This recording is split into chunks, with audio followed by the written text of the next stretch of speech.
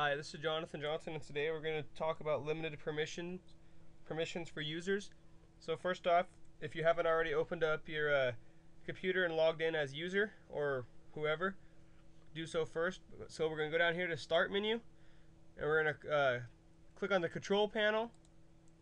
Now that we have Control panel open, we're going to, in the Control panel, we're going to click User Accounts and Family Safety. So we got to find that.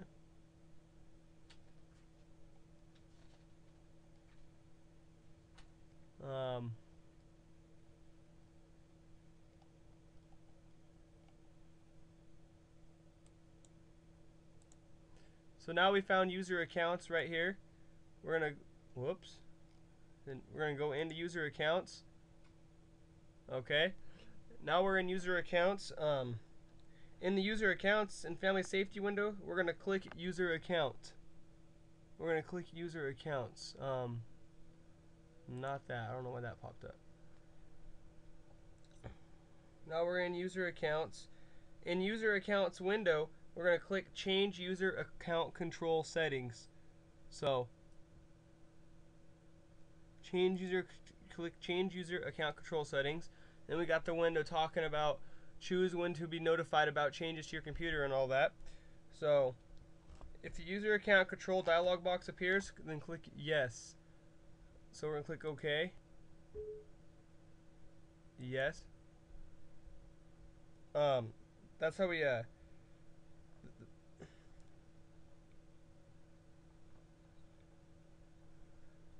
whoops, we got to move the setting closest to always notify. Okay, then click OK. Yes. Okay. And that's then we click the OK button. On the left side of the user accounts window, click Control Panel Home. So now we're going to go click Control Panel Home, and it pulls back up the Control Panel main menu. In Control Panel, we're going to click on Clock, Language, and Region. So we'll find Clock, Language, and Region.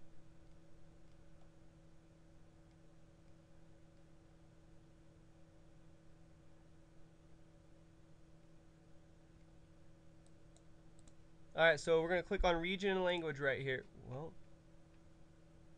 not that. Region and Language. Here we are. Click Region and Language. Now we pull up the Region and Language menu. In the Clock, Language, or Region window, we're going to click Set Time and Date.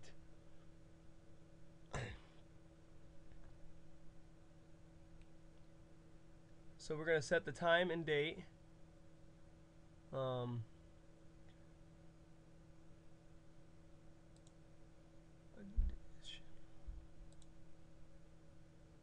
Date and time formats. Okay, so we're gonna set it.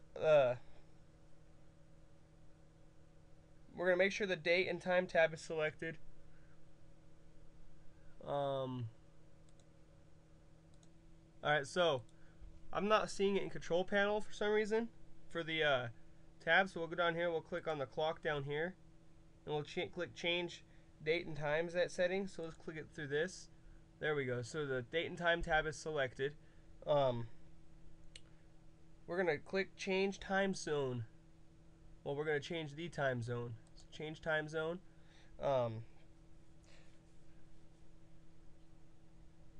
Using the time zone drop-down menu, select a time zone that is different than the one currently selected. So Mountain Standard, we're just going to go random one.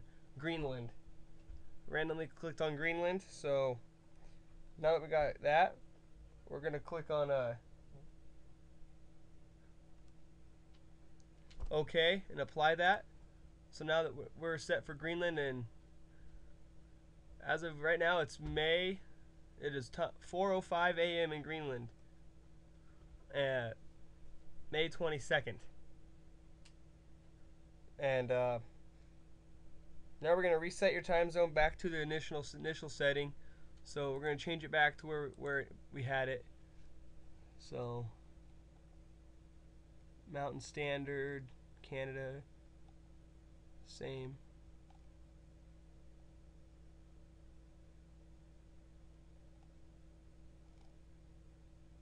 Mountain Time, US, apply.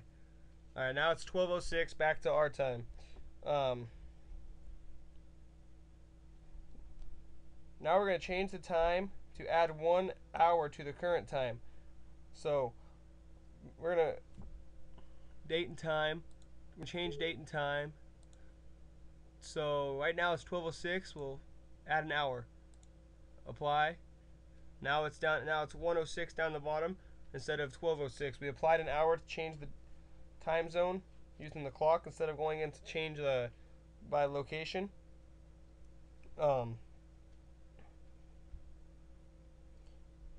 Notice that you are prompted by user account control permission to make this change. Pops up and says, yes, I want to make this change, and we made that change. Now the system clock, we noticed that it's been changed. Now we're going to just repeat our steps required to set the time zone back 1 hour. So change date and time. There's the prompt user account control. Yes, give permission. Click down, 12:07, apply. Now we're back to where we were at 12:07.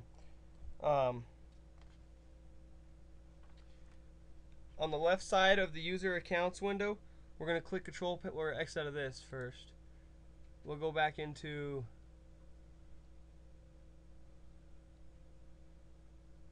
we got to go back to user accounts. So we're going to user accounts, and on the left side, click control panel home again. Now we're back there. In control panel, click clock, language, and region. So we'll go back to clock, language, and region. Change date and time settings. Okay. In the clock, language, and region window, click set the time and date. So we're at date and time already. We're gonna click the change date and time button. Change date time. Yes, we're given permission for it. Now we're gonna click OK button. We gave him permission. Now we're gonna close the date and time window. Click the start button and type CMD into search programs and files search box. Okay, so now we're gonna just exit out of everything. We're gonna close this stuff. Click OK. Okay, now we're gonna go down to the start menu, search programs and files, and we're gonna type in CMD. And we're gonna go to CMD. Okay, and then we're gonna type in disk part and then press enter. So disk, whoops. Yeah, that's right. Disk part. This part. Hit enter. And now it pops up, and we're gonna click yes. We want to allow. Now another one comes up, and now you're prompted again. Whoops. We clicked the wrong thing. We want to go disk part enter.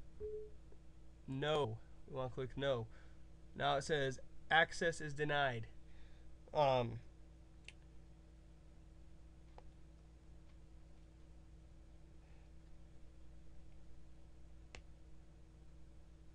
This makes it to where if people try to change something that's not meant to change on the computer, now they have to go in through all that and go disk part, and you have to click OK to give people permission to change. But if you put this part and you click no when the prompt menu comes up, then access is denied for anyone to change things but you.